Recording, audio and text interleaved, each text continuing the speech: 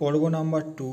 আগের প্রথম পর্বে আমরা নবম শ্রেণীর দ্রাঘিমা ও সময় নির্ণয় করার অঙ্ক এবং আগের সূত্রগুলো শিখেছিলাম। তারপরে কিভাবে দ্রাঘিমা এবং সময় নির্ণয় করা অঙ্ক করতে হয় তার দুটি সমস্যা সমাধান আমরা করেছিলাম। আজ তার সাথে প্রতিপাদ্য স্থান, আন্তর্জাতিক তারিখ রেখা এবং অধিবর্ষ সম্পর্কিত গাণিতিক সমস্যার সমাধান আজকে অঙ্কের মাধ্যমে আমরা জানব, শিখব। প্রতিপাদ্য স্থান এর অক্ষাংশ ও দ্রাঘিমা নির্ণয় করা। 3 নম্বর কোশ্চেন দেখো, কোনো একটি স্থানের অক্ষাংশ 31 ডিগ্রি 40 মিনিট দক্ষিণ এবং দ্রাঘিমা 71 ডিগ্রি 25 মিনিট পশ্চিম হলে ওই স্থানটির প্রতিপাদ্য স্থানের অক্ষাংশ দ্রাঘিমাংশ নির্ণয় করতে হবে। এবার সমাধান আসো। সমাধানে দুটো বার করতে হবে। 1 নম্বর লালে কালিতে লেখা আছে দেখো, অক্ষাংশের মান নির্ণয়। 2 নম্বর বার করতে হবে দ্রাঘিমাংশের মান নির্ণয়। তার আগে তোমাকে ডান দিকে দেখো, তোমার একটা অক্ষাংশ এ স্থানের প্রতিপাদ্য স্থান লেখা আছে বি। এটা হচ্ছে ওটা হচ্ছে পৃথিবীর কেন্দ্র। পৃথিবী পৃষ্ঠের উপরিভাগে একটি স্থান হচ্ছে এ। পৃথিবীর কেন্দ্রের মধ্যগামী সরলরেখা বিপরীত প্রান্তে পৃথিবী পৃষ্ঠে যে স্থানে স্পর্শ করছে, প্রথম এ স্থানের প্রতিপাদ্য স্থান হবে বি স্থানটা।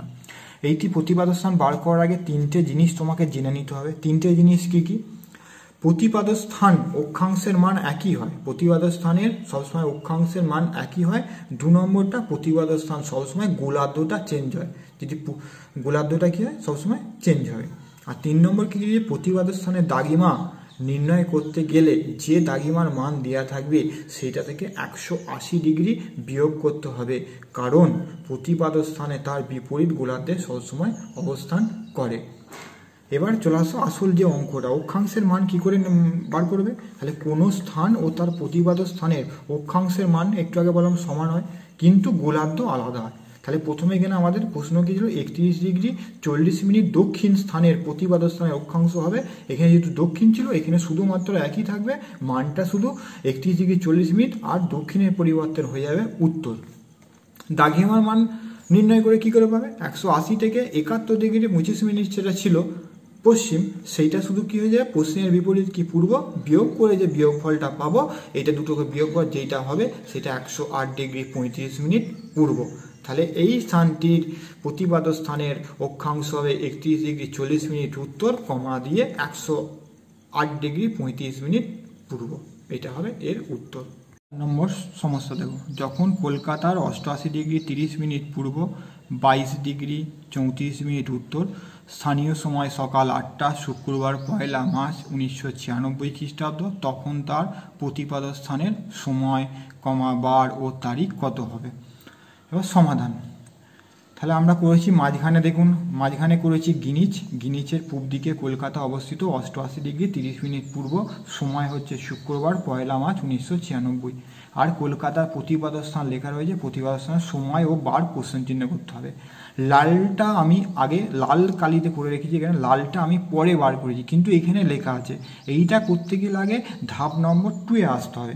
ধাপ নম্বর 2, কলকাতার দ্রাঘিমা কত, 88 ডিগ্রি 30 মিনিট পূর্ব বলে তার প্রতিপাদ্য স্থানের দ্রাঘিমা কত হবে, 180 থেকে 88 ডিগ্রি 30 মিনিট যেটা আছে পূর্ব, সেটা থেকে কী করতে হবে, বিয়োগ করে লিখতে পূর্ব গোলার্ধের বিপরীত হয় পশ্চিম, সেই জন্য যেই মানটা পেলাম 91 ডিগ্রি 30 মিনিট পশ্চিম, সেইটা আমি এখানে 91 ডিগ্রি 30 মিনিট পশ্চিমটা আমি লিখেছি। তাহলে প্রতিপাদ্য স্থানের দ্রাঘিমা কত হচ্ছে, 91 ডিগ্রি 30 মিনিট পশ্চিম। এবার ধাপ নম্বর 3, আমরা জানি যে কোনো স্থান তার প্রতিপাদ্য স্থানের মধ্যে সময়ের পার্থক্য কত ঘন্টা হয়, 12 ঘন্টা, কারণ দুটোর মধ্যে তো দ্রাঘিমার পার্থক্য কত, 180 ডিগ্রি দুটোর মধ্যে, যেহেতু এটা পূর্ব গোলার্ধ এটা পশ্চিম গোলার্ধ, সেখানে দুটো গোলার্ধ হলে কি বলেছিলাম, বিয়োগ করতে হয় আগে সেখানে আগের অঙ্কে। তাহলে কত ঘন্টা হচ্ছে, 12 ঘন্টা।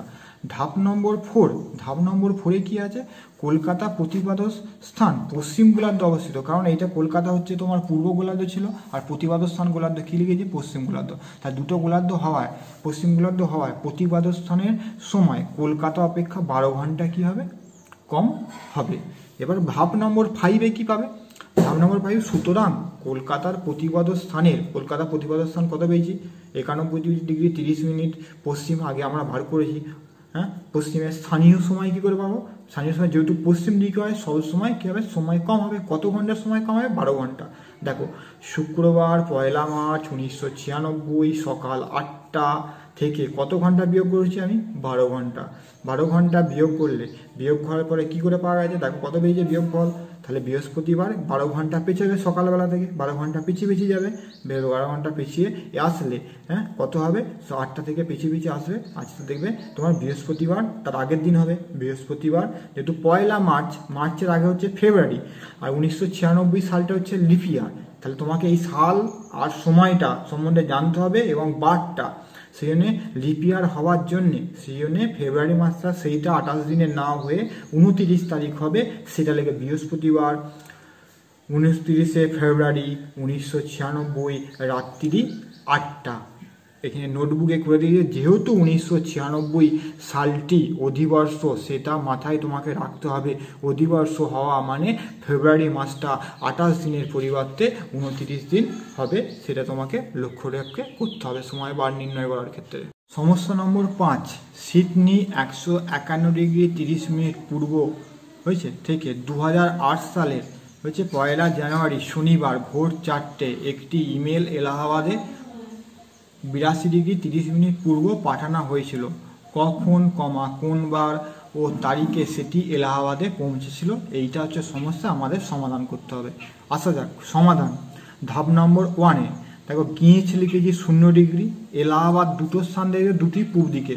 সিডনি হচ্ছে যেহেতু মান বেশি, আর এলাহাবাদ দেখো 82 ডিগ্রি 30 মিনিট, আর সিডনি, তাহলে এলাহাবাদের পূর্ব দিকে সিডনি অবস্থিত। তাহলে এটা প্রথমে করতে হবে তোমাকে। তাহলে গিনিজ লিখেছি আমি, এলাহাবাদ দেখো 82 ডিগ্রি 30 মিনিট পূর্ব, সময় কোশ্চেন চিহ্ন দিতে হবে, এখানে কোশ্চেন চিহ্ন বার করতে হবে। সিডনি দেওয়া আছে 151 ডিগ্রি 30 মিনিট পূর্ব, সময় হচ্ছে 1 জানুয়ারি 2008 শনিবার ভোর 4টে। এবার আসে থাক ধাপ নম্বর 2। ধাপ নম্বর 2, সিডনি ও এলাহাবাদের মধ্যে দ্রাঘিমার পার্থক্য। যেহেতু সিডনির মান বেশি, 151 ডিগ্রি 30 মিনিট পূর্ব থেকে 82 ডিগ্রি 30 মিনিট পূর্ব বিয়োগ করে কত পেয়েছি? 69 ডিগ্রি পূর্ব। ধাপ নম্বর 3, ধাপ নম্বর 3 কী করেছে? আমরা জানি 1 ডিগ্রি হয়েছে দ্রাঘিমার পার্থক্যে সময়ের পার্থক্য মিনিট? 4 মিনিট। 69 ডিগ্রি দ্রাঘিমার পার্থক্য হবে, সময় পার্থক্য হবে 4 × 69 সমান 276 মিনিট। এখান থেকে আমরা যেমন ঘন্টা মিনিট বার করে, সেখান থেকে আমরা বার করলাম 4 ঘন্টা 276 মিনিট সমান 4 ঘন্টা 36 মিনিট। ধাপ নম্বর 4, তাহলে সিডনির পশ্চিম দিকে এলাহাবাদ অবস্থিত। দেখে নাও ছবিটা একবার। সিডনি এদিকটা পূর্ব দিক, এদিকটা পূর্ব দিক, আর এদিকটা হচ্ছে সিডনির পশ্চিম দিক। তাহলে সিডনির পশ্চিম দিকে এলাহাবাদ অবস্থিত। সেই সুতরাং এলাহাবাদের সময়, স্থানীয় সময় কি হবে? সিডনির তুলনায় কম হবে। এবার ধাপ নম্বর 5, ইমেলটা যেটা সিডনি থেকে এলাহাবাদে পাঠিয়েছিল, এলাহাবাদে পৌঁছেছিল 1 জানুয়ারি, আগে দেওয়া রয়েছে যেটা 1 জানুয়ারি 2008 শনিবার ভোর 4টে থেকে, যেইটা আমি বার করলাম, কত বের করলাম? 4 ঘন্টা 36 মিনিট। দেখো বিয়োগ করছি আমি, বিয়োগ করছি কত? 4 ঘন্টা 36 মিনিট।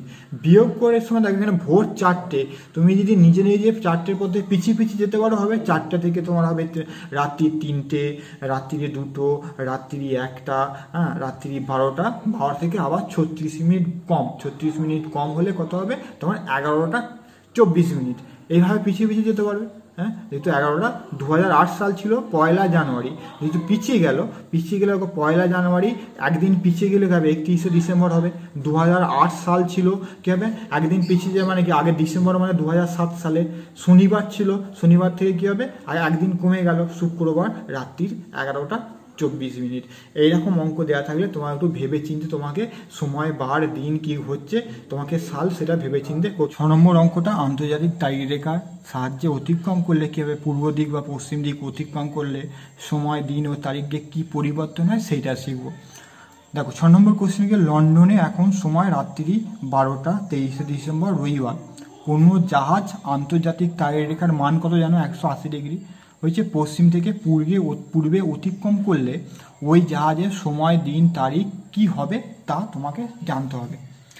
দেখো মাঝখানে আমি সোজা কাঠামোটা 180 ডিগ্রি মাঝখানে রেখা লিখেছি। কেন 180 ডিগ্রি? যেহেতু আন্তর্জাতিক তারিখরেখা, এর বিপরীত প্রান্তে দেখো দুদিকে হচ্ছে 0 ডিগ্রি করে, ঠিক তো?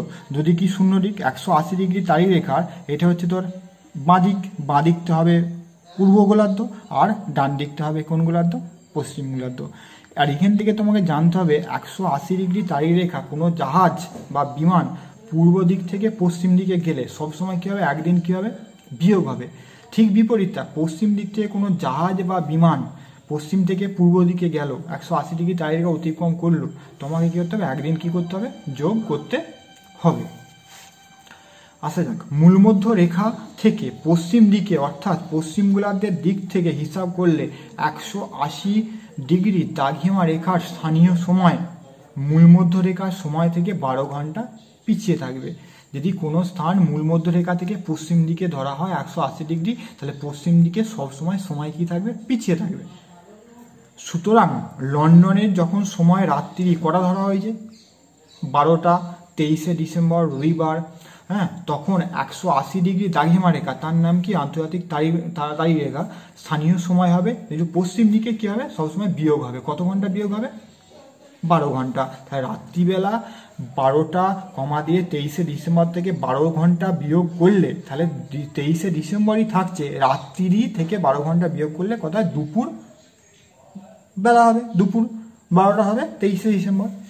এবার দেখ সময় এবং বার নিয়ে যে গোলযোগ এড়ানোর আন্তর্জাতিক তারিখরেখার নিয়ম অনুসারে পশ্চিম দিক থেকে পূর্ব দিকে আন্তর্জাতিক তারিখরেখা অতিক্রম করলে সবসময় মনে রাখবে একদিন করে বা 24 ঘন্টা সময় কি হবে, যোগ করতে হবে। অতএব আন্তর্জাতিক তারিখরেখা অতিক্রম করলে ওই জাহাজের সময়ের তারিখ হবে আগে যেটা দেওয়া ছিল 23শে ডিসেম্বর, যেটা কমা দিয়ে রবিবার দুপুর বেলা যেটা আমরা বার করলাম ওই স্থানটির, তার সাথে কি করা হয়েছে, তোমার 24 ঘন্টা যোগ করা হয়েছে। তাহলে 24 ঘন্টা মানে একদিন, তাহলে 23শে ডিসেম্বরের পরের দিন হবে 24শে ডিসেম্বর। রবিবার ছিল, রবিবারের পরিবর্তে কি হবে, সোমবার, শুধু দুপুর, যেমন দুপুরবেলা 12টা ছিল 12টাই থাকবে। তাহলে তোমার ওই স্থানীয় যে সময়, সেই স্থানের সময় পেলাম আমরা 24শে ডিসেম্বর সোমবার দুপুর 12টা।